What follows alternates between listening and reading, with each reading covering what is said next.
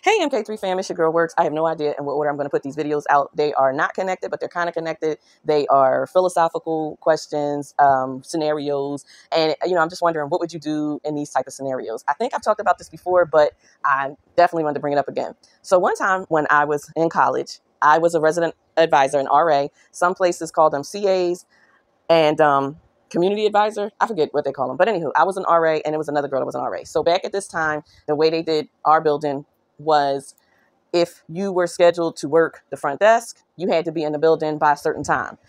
If you weren't scheduled to work the front desk, you had to be in the building by a later time. But you still had to be in the building because technically, they're telling these parents that it's always going to be somebody there should their child need something, yada, yada, yada. So this particular night, I was not scheduled to work.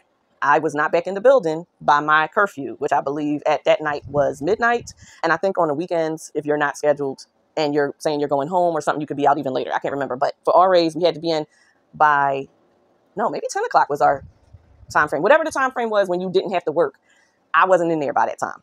So I'm on my way back and I happen to see another RA and she's out past curfew as well.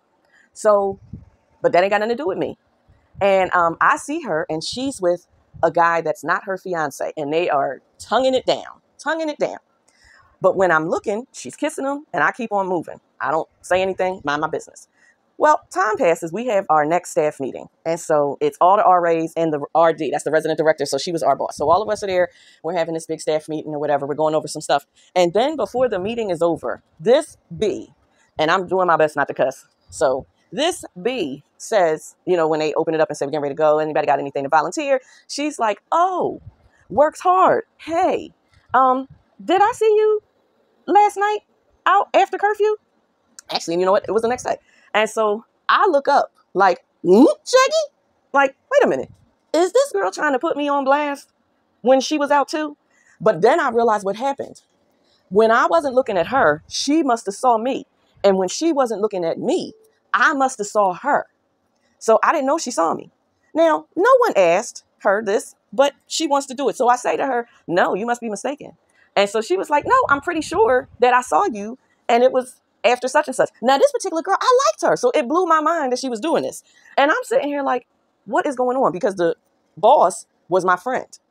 So now she's looking at both of us like, what's going on? And so I said, no, I think you're mistaken. And she was like, no, I'm pretty sure I saw you out and it was after midnight. And I was like, wait a minute. I didn't think it was that late, but was that you with some guy that wasn't your fiance? And then she said, you know what? I think I saw you, and I don't know what I'm talking about. I think I saw you around such and such a time. You're right. It wasn't after midnight because she didn't know I saw her. So that blew my mind. So you doing dirt, but you want to throw dirt on me. I did the dirt. I ain't even going to say I didn't do the dirt, but I wasn't saying anything.